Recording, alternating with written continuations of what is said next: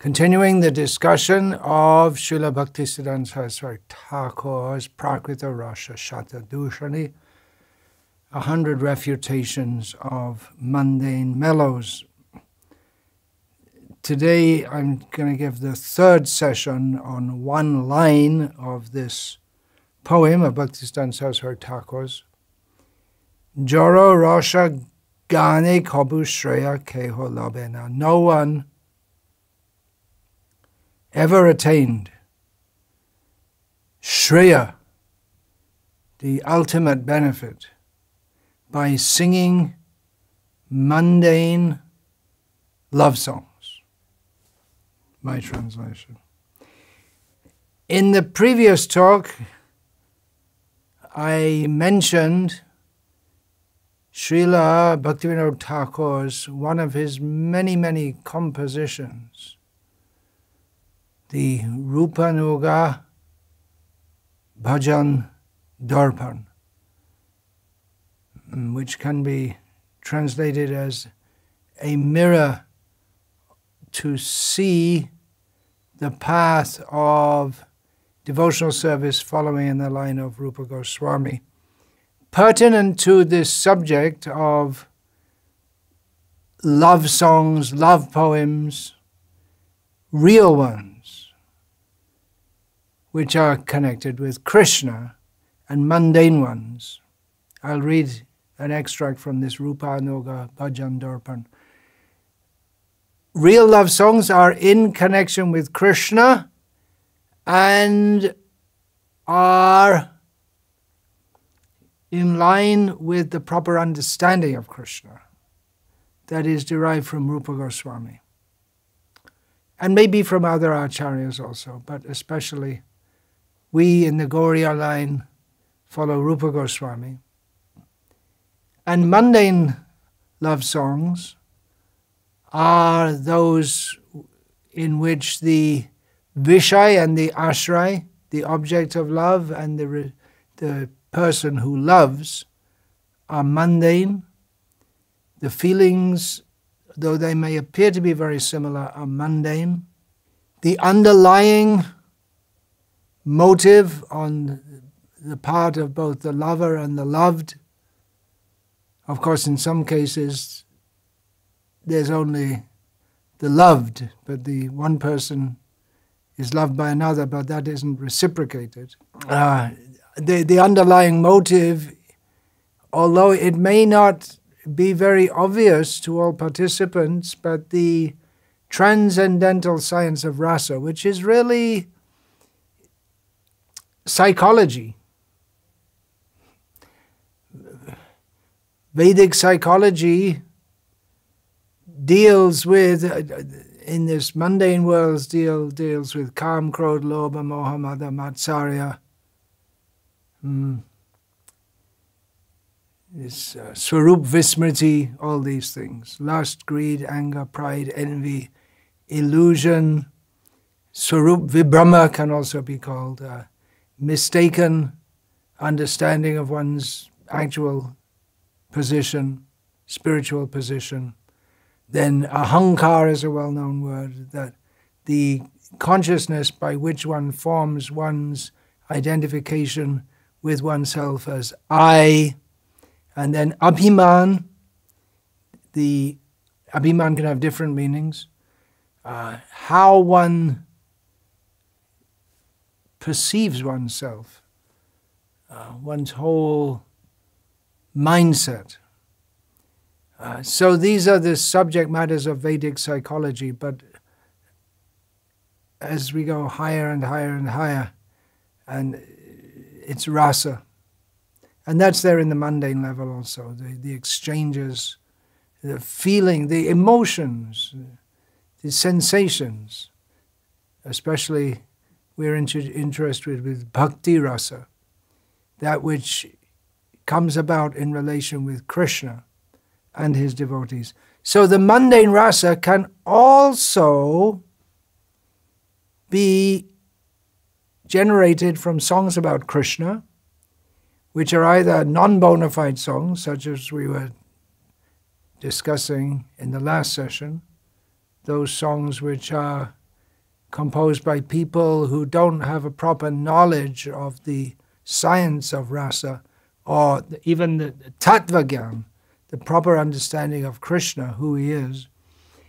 And it may be that mundane rasa is also produced from bona fide songs, but bona fide recitations of Krishna, just like there are so many speakers on Srimad Bhagavatam.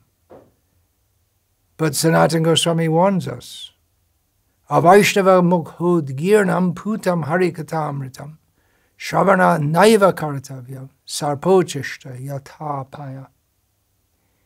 Be careful, he says. He warns not to hear even the bona fide recitations of Shastra, such as Srimad Bhagavatam. Don't hear Srimad Bhagavatam. Don't hear the nectar of Srimad Bhagavatam if it's by a person who's not a proper Vaishnava or an Avaishnava, because doing so will be similar to drinking milk, which is the remnants of milk, which have been, part of which has been drunk by a poisonous snake. It looks like milk, it might seem to taste like milk, but instead of getting the nourishment of milk, one will be poisoned. So in the same way, we have to be very careful about hearing even bona fide Krishna Katha, or singing bona fide songs, or even singing the Hare Krishna mantra, or even hearing the Hare Krishna mantra sung by people who are not properly situated in devotional service. So, yeah, I was going to read from Rupanuga Bhajan Darpan. I'll do that now. Bhaktivinoda Thakur says, Rupanuga tattasha bhujite akankaja rashagyan ta prayojan. Chinmoy ananda rosh sharbat tatta jar bosh. Akhanda param tatta dham. Rupanuga tatta. This means the subject matter of those who follow in the footsteps of Rupa Goswami. So, Bhaktivinoda Thakur says, someone who is eager to understand what is the essence of the teachings of Rupa Goswami, understanding that my real need is to understand rasa jnana, what is the subject matter of rasa. Chinmoy ananda ras sarva tatta jarbosh. Now, the spiritual blissful rasa, ananda chinmaya rasa, all philosophical understandings are subservient to this. If we don't get up there, if we don't see through the eyes or see through the mirror of Rupanuga Bhajan Darpan, then what's going to happen? If we won't understand this, the teachings of Rupa Goswami about rasa, it's not just, we won't understand simply by mental effort, but when we're blessed with the realization, the bliss, as much as we are blessed, that much we can be blissed. Akhanda parama tattadham, which is the indivisible, eternal, not mixed with any, unalloyed, highest treasure of philosophical understanding. I'm just trying to translate it. Really, all these terms, they're not fully translatable. English wasn't meant for rasa jnana. Sanskrit, Bengali, yes. English, no. Jai rasha prapanchagata jara kabre prakashita param rasha ashan murti. Ashan murti anitta hoy adarshera chaya hoy, jena marichika jalashvurti. Now, here, Bhaktivinoda Thakur, reflecting what Rupa Goswami says that these rasas, when they enter the material world and are manifest through mundane poetry, what is it? It is the asanmurti. It is the false representation. It becomes the false representation of the actual highest rasa of the spiritual world. But that false representation is temporary. It's not the real thing. It's like the shadow of a reflection, or a mirage of water in the desert. Now I'm going to read from some translations of love songs composed in Bengali or Brajbuli, Maithili. These are the languages of the Vaishnava poets. Of course, as far as transcendental, these are transcendental love songs. And we have transcendental love songs very famously right there in the Srimad Bhagavatam, the gopis singing the Gopi Gita and the Venu Gita. More recently, talking in terms of chronology as we understand it, there have been songs in the vernacular languages which bring out in the pure hearts of the devotees who are absorbed in the Ananda Chinmaya Rasa, the spiritual, blissful rasa of Vraja. They have entrance into the psychology, into the feelings of Radha and Krishna. This is no small thing, and definitely not to be imitated, and definitely you don't see. I have seen these cheap Bengali dramas in which they have Radha and Krishna and their love affairs.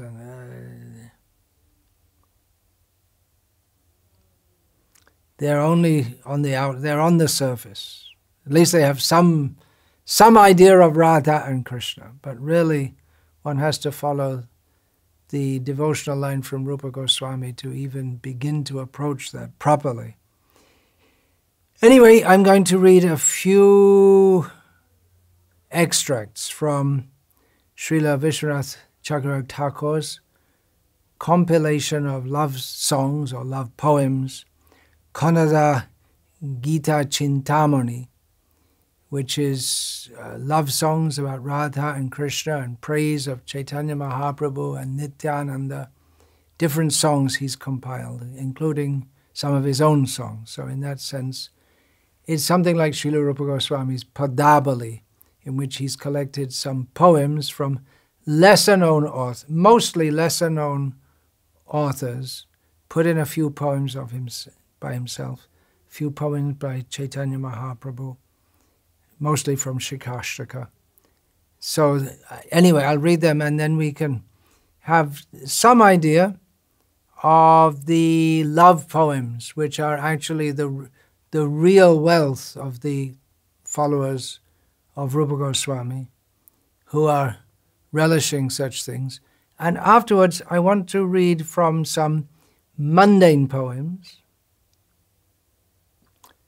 which sound very similar. Okay, so here's the first song. These are Vaishnava poets. There are several well-known poets. Govinda Das, among the Vaishnava poets who composed so many songs. Well, before Chaitanya Mahaprabhu, there was Chandidas, Vidyapati.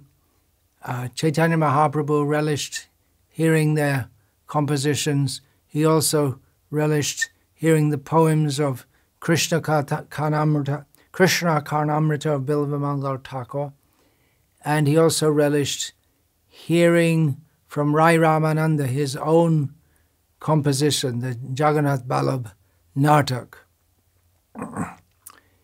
And then in the time after Chaitanya Mahaprabhu, there were several famous Vaishnava poets. Govinda Das, very famous. Well, specifically I'm talking about those who wrote on Rasa. The Basu Ghosh wrote mostly about Chaitanya Mahaprabhu. So who did I say? I said Govinda Das, Uddhav Das, Jnana Das, Vishwanath Chakravarti Thakur himself,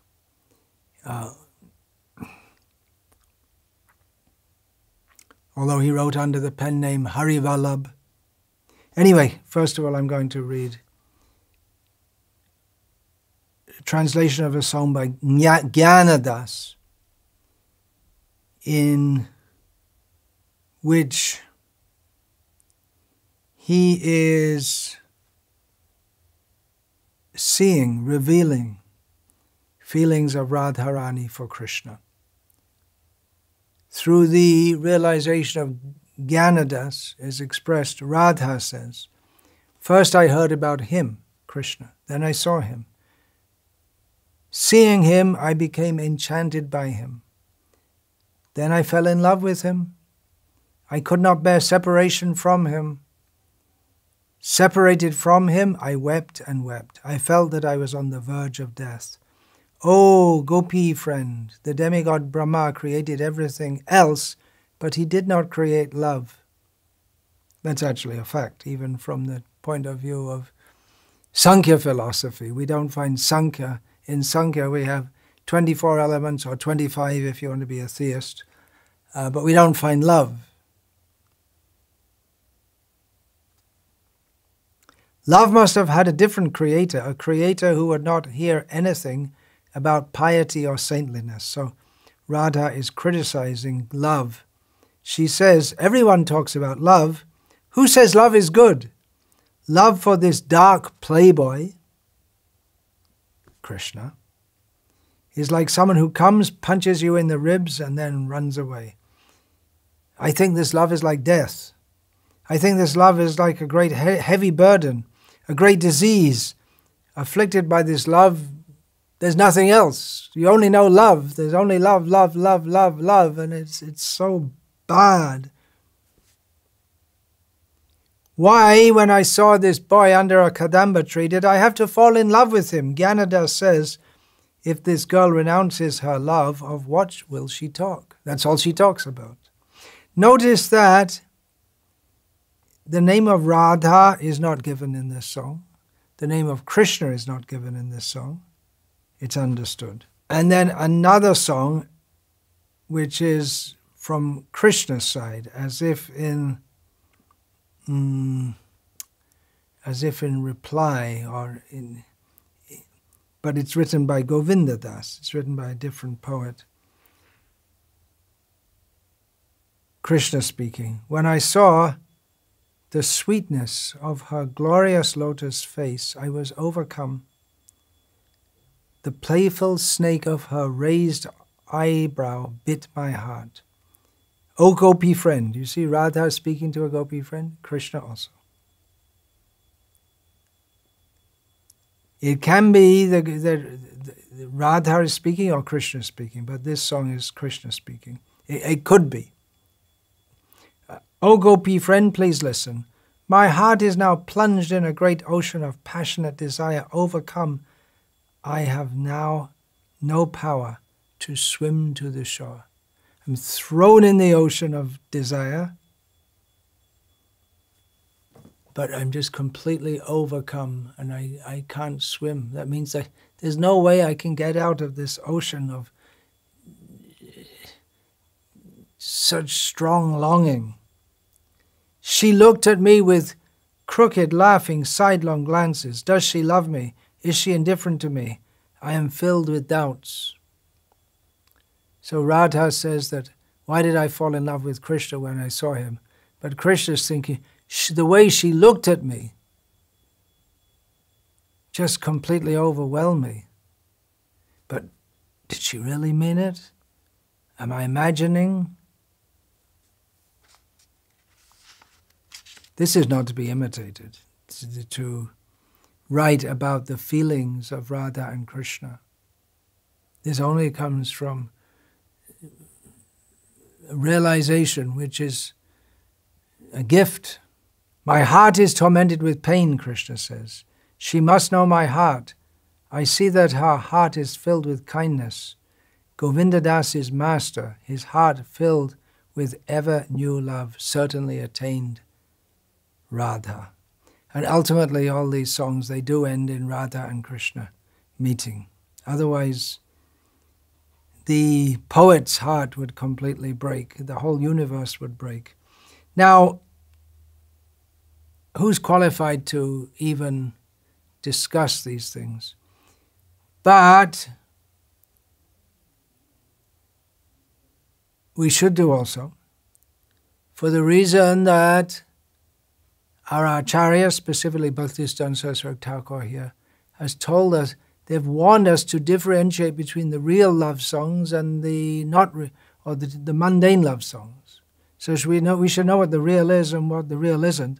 And also we should know, as we struggle down here in the world of material desires and illusions and attachments, we should know there's something up there which is so high that we must strive to attain it. We have no power to go there, but Chaitanya Mahaprabhu has come to take us there, qualified or not. Who's qualified? So we should know that also. Then a gopi messenger goes back from Krishna to Radha. And this is again a song by another author, Vidyapati. It is, so Vidyapati is also quoted in Kannada Gita Chintamani. So the gopi messenger says, it is Krishna. O Radha, it is Krishna who places this appeal before you. I have seen him. I've seen him. I've just been with him. He's very wonderful. His face is enchanting. His reddish lips are like a blossoming lotus with a blossoming bandhuka flower. His eyes are like black bees. Bees so intoxicated by drinking honey that they have no power to fly away. You asked about his crooked ways. His kajal anointed eyes are crooked like Kamadev's bows. Radha's very full breasts and delicate body are like two great Mount Sumerus above a flowering vine, Vidyapati says. The gopi messenger's words did not arouse Radha's desire to enjoy with Krishna. So it's not so easy. It's not that, yes, there was a little tiff and then they made up and they lived happily ever after. Radha's, when she's in this mood of mana, of not wanting to submit to Krishna, she's angry with him. It's very difficult to break. O Madhava! Then again the gopi messenger speaking to Krishna. O Madhava, what shall I say to you? What can I do? I saw the graceful girl surrounded by her friends. Her form is graceful like a golden statue. Her beauty and virtues and intelligence have no peer in all the worlds. Her body has become very pale, like a waning moon. Day after day she becomes more thin and emaciated. Now she is like a slender crescent moon. Her cheek rests on her left hand. Her hair is tossed to and fro. She scratches the ground with her toenails. From her eyes flows a flood of tears.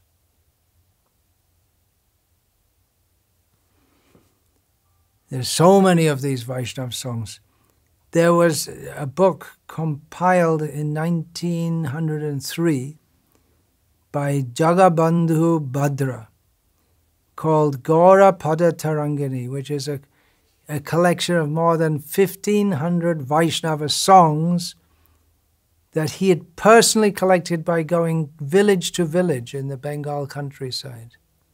There's so many Vaishnava poets writing so many poems. It was very strong culture.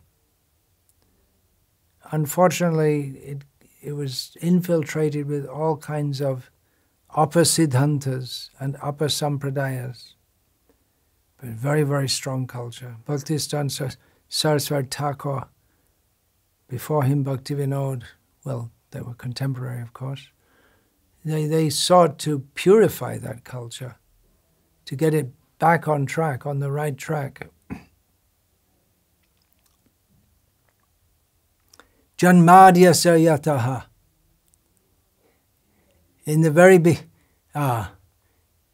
everything comes from him, everything rests in him, everything enters into him. So that can be understood, that Krishna's pastimes, they're all about love. He's born for the sake of love, he lives for the sake of love, and ultimately everything has to enter into his love. That's one way of, that's a rasamai way of understanding Janmadya Sayataha. So from these songs we can get some insight into the intense feeling of love between Radha and Krishna, and the intense feelings that the devotees, Uddhav Das, Jnana Das, Govinda Das, Vidyapati, and others experience contemplating the loving feelings between Radha and Krishna. But what about mundane songs? There are so many mundane love songs, so many. Poetry and song, so much of it is about love. And there's so much feeling in them. It seems to be the same thing. It can move us to tears, hearing love songs about mundane lovers, but it's meaningless. Because it's mundane love, which is not for Krishna. It's temporary. We think, I fully love someone, but we're forced apart by time. So love songs, they just trap us in material existence with an illusion of the real love, which seems so strong. So much feeling, but meaningless lyrics, in some cases, completely meaningless. There was one song, it's still popular today. It was, when I was a kid, used to come on the radio all the time. A whiter shade of pale, which is sung with great pathos. But the words have no particular meaning. It's absurd. I'm going to read a few songs which are not about Krishna. Actually, they are about Krishna, but they're love songs. They should be about Krishna, but it's misplaced love. Full of feeling. Very similar to Radha and Krishna's pastimes, which is why in the last session I quoted from Chaitanya Mahaprabhu, Yah Kaumara Haram, he, the mundane lover who is pining for their lover, remembering in their youth. Chaitanya Mahaprabhu was thinking of Radha and Krishna. So we could think of Radha and Krishna hearing mundane songs, but it's better to hear the songs which are actually about Radha and Krishna, because the mundane songs are composed by mundane people with mundane emotions, with no love for Krishna. But just see how some of them can really, they really reflect the love of Krishna. And that's why we have to be very careful to hear the songs which are actually about Radha and Krishna, because otherwise we'll end up with the Jada Rasha, the mundane sentiment, which is what Bhaktisiddhanta Saraswati Thakur is warning us about. It seems very much the same. For those who are not deep in understanding Rasha Tattva, the proper understanding of transcendental rasa as distinguished from mundane rasa. And what is the distinction? The distinction is Atendriya Priti Vancha Tare Bale Kam Krishnendriya Priti Vancha Dhare Premanam.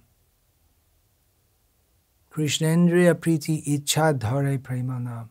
The desire to satisfy one's own senses, which doesn't necessarily mean grossly. It can be very subtly also. Love is very much on the mental or emotional platform. It doesn't have to be the gross physical act of love, although the two are completely intertwined. But it may be subtly that we're designed to satisfy our own senses, but love for Krishna means simply everything for Krishna. Tadarte akila. Tadarte kila cheshtitam. Krishnarte akila cheshta. Everything for Krishna. So anyway, I'll read some songs. There's an appeal by Anne. I'm not even sure how to pronounce that. Bronte, is it? Bronte, I think is pronounced. She sings. Or it's poetry, actually. I am very weary, though tears no longer flow. My eyes are tired of weeping, my heart is sick of woe, my life is very lonely, my days pass heavily. I'm weary of repining, wilt thou not come to me? Didst thou know my longings for thee from day to day, my hopes so often blighted, thou wouldst not thus delay. It's archaic English. Here's from Hermann Hesse, who's well known for he's probably had a cult following in the 1960s and 1970s. A German author, cult following for his books, The Glass Bead. Well, there were several of them. Glass Bead Game was very famous. Then I read that one he had, what was it called? Siddhartha. It's the only book I read of his, and I didn't like it at all. A completely impersonal conclusion. Anyway, here's a poem which is translated by James Wright from the German with the title, Without You. So here we go. My pillow gazes upon me at night, empty as a gravestone. I never thought it would be so bitter to be alone, not to lie down asleep in your hair. I lie alone in a silent house, the hanging lamp darkened, and gently stretch out my hands to gather in yours and softly press my warm mouth toward you and kiss myself, exhausted and weak. Then suddenly I'm awake, and all around me the cold night grows still. The star in the window shines clearly. Where is your blonde hair? Where is your sweet mouth? Now I drink pain in every delight and poison in every wine. I never knew it would be so bitter to be alone, alone without you. Reminds of the residents of Vrindavan after Krishna is gone, that seeing the places of Krishna's pastimes, which previously were places of great pleasure, have become very painful, reminding of that pleasure which is no longer there. This is from Pablo Neruda, who wrote, I believe, in Spanish, many, many sonnets, love poems. He wrote, translated, of course, I don't love you as if you were the salt rose, topaz, or arrow of carnations that propagate fire. I love you as certain dark things are loved, secretly between the shadow and the soul. I love you as the plant that doesn't bloom and carries hidden within itself the light of those flowers, and thanks to your love, darkly in my body lives the dense fragrance that rises from the earth. I love you without knowing how or when or from where. I love you simply without problems or pride. I love you in this way because I don't know any other way of loving but this, in which there is no I or you, so intimate that your hand upon my chest is my hand, so intimate that when I fall asleep it is your eyes that close. He's really into it. Really into it. But it's Jara Rasa. It seems delightful. It is delightful, but it is the delight of the material energy. Another one from the same author. Don't go far off, not even for a day, because I don't know how to say it. A day is long and I will be waiting for you like an empty train station when the trains are parked off somewhere else asleep. Don't go even for an hour, because then the little drops of anguish will all run together. The smoke that wanders looking for a home will drift into me to kill my lost heart. Oh, may your silhouette never dissolve in the sand.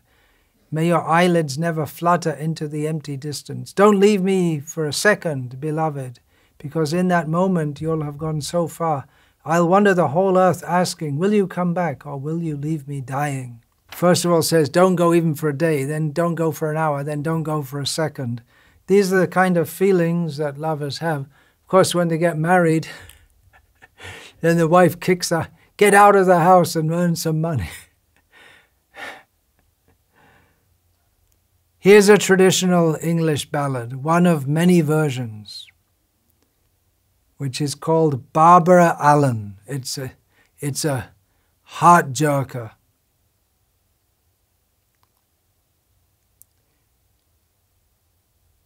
Was in the merry month of May, when all gay flowers were a-bloomin', sweet William on his deathbed lay for the love of Barbara Allen.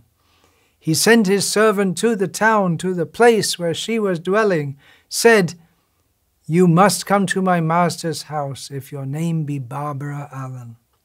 So slowly, slowly she gets up, and to his bedside going, she drew the curtains to one side and says, young man, you're dying. I know I'm sick and very low, and sorrow dwells within me, no better, no better. I never will be, till I have Barbara Allen. Don't you remember last Saturday night when I was at the tavern? You gave your drinks to the ladies there, but you slighted Barbara Allen. He reached up his pale white hands, intending to touch her. She turned away from his bedside and says, young man, I won't have you. He turned his cheek into the wall and bursted out a-crying, what I do to thee, I do to all, and I do to Barbara Allen. She had not walked and reached the town, she heard the death bells ringing, and as they rolled they seemed to say, hard-hearted Barbara Allen, oh mother, go make my bed. Make it both long and narrow. Sweet William died for me today. I'll die for him tomorrow. Sweet William was buried in the old churchyard, and Barbara there anigh him. And out of his grave grew a red, red rose, and out of hers a briar.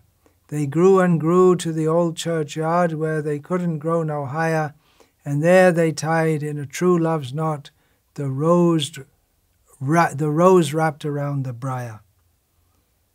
So what's happening here? He loves Barbara Allen, but then at the pub one evening he slights her.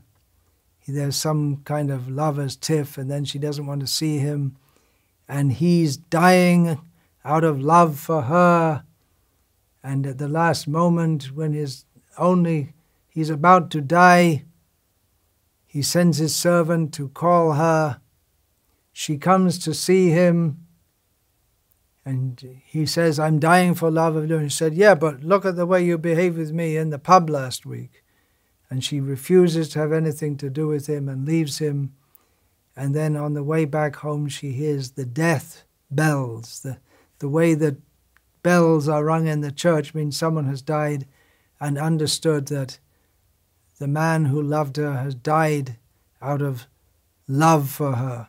Then she goes home and says, oh, he died today, so you make a deathbed for me and I'll die tomorrow. So then she was buried next to him, and out of his grave, out of the earth above his grave grew a rose bush, and out of her grave next to it grew a briar, a thorny bush, and they intertwined with each other and grew up and up in a love knot. Ah, sentimental. So there's the bitter side of love is also reflected in mundane love poems. Here's from one of William Shakespeare's sonnets. Thy bosom is endeared with all hearts, which I by lacking have supposed dead, and there reigns love, and all love's loving parts, and all those friends which I thought buried. How many a holy and obsequious tear hath dear religious love stolen from mine eye, as interest of the dead which now appear, but things removed that hidden in thee lie. Thou art the grave where buried love doth live, hung with the trophies of my lovers gone, who all their parts of me to thee did give. That due of many now is thine alone. Their images I loved, I view in thee, and thou, all they, hast all the all of me. It needs someone to unpack it, but the thing is, it's all about love. Love, love, love. Beatles song. All you need is love, love, love, love. It's talked about, it's sung about. They don't know what it is without Krishna. Here's a few lines from a song which I used to hear again and again and again, sung with great drama on the radio. In the 1960s, we used to hear the radio again and again and again, sung, I can't live if living is without you. I can't live, I can't give any more. I can't live if living is without you. I can't live, I can't give any more. Just saying the same thing over and over. I can't live if living is without you. And sung with great feeling. But you know that the person who's singing it, he's a professional singer in a studio, singing the song because he's getting paid for it, or they want to make some money out of it. It's not the real thing. So the whole gist of Bhaktisiddhanta Saraswati Thakur's poem here is don't get fooled. Don't get fooled by mundane love. Mundane love ties us in the material world. And people in the materialistic people, if you speak badly about mundane love, they become very upset. Because that for them is the highest. But it ties us up in this material world. Real love is for Krishna. There's a saying in English, and it's probably there in most other languages also in other ways. If you haven't loved, you haven't lived. In other words, the mundane love, even if it's very brief, you fall in love and then that euphoria of loving feeling which you have, and then that's how it happens in the West. You fall in love, then you get married, and then the love goes down a bit. Now, that's how it used to be for generations. Nowadays, I don't know. There's so many strange things going on. So the Western world is really, really, really a big mess in terms of the whole emotional life of people in everything. What marriage is, what family is, they're really, really, really messed up.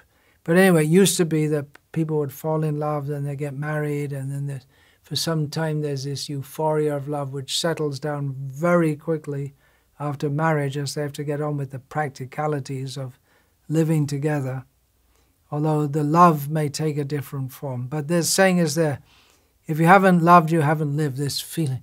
It's mundane love, and everyone knows it's very brief, but they think it's worth living, even if it's only for a few days. That's the real essence of life. They're missing the love of Radha and Krishna.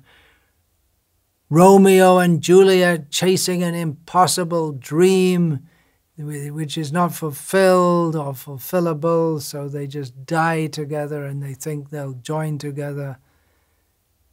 And I know what they're thinking. They'll join together in the afterlife or whatever. It's a tragedy, famous up to the present day.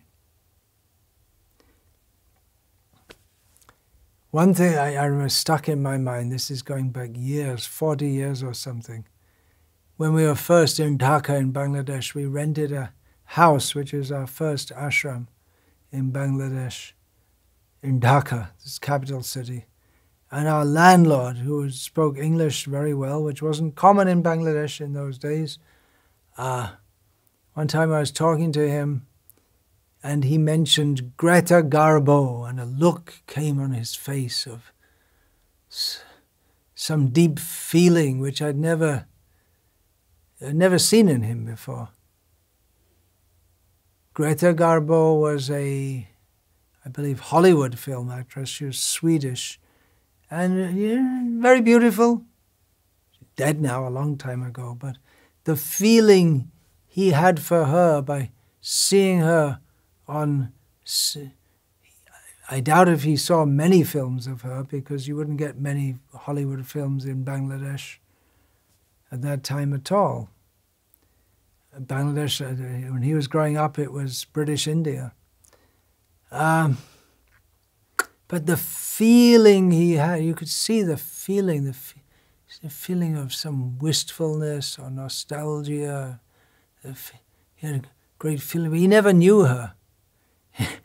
He knew the persona that she acted in various movies. And I didn't say, but I thought, this is absurd. It's absurd. And I was surprised at how this educated man, but he's so stupid. And everyone in the world is stupid like this, pining for some fantasy of love. And I was very thankful to Srila Prabhupada for having saved me from that.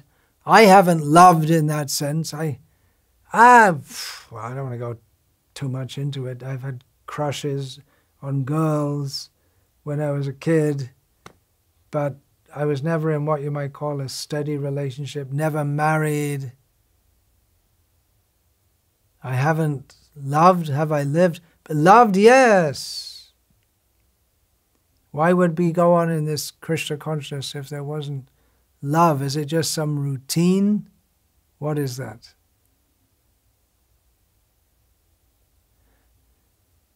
There's no feeling for Krishna. There's a misconception, and this again verging on the Sahajya idea, that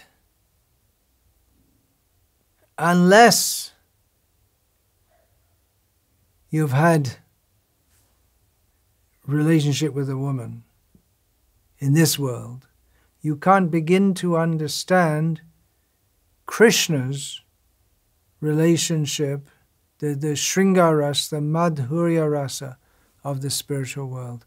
That idea is completely rejected by our Vaishnava acharyas. One thing is like gold, spiritual love, and the other is like iron. They have many things in common, but one has quality completely superior to that of the other.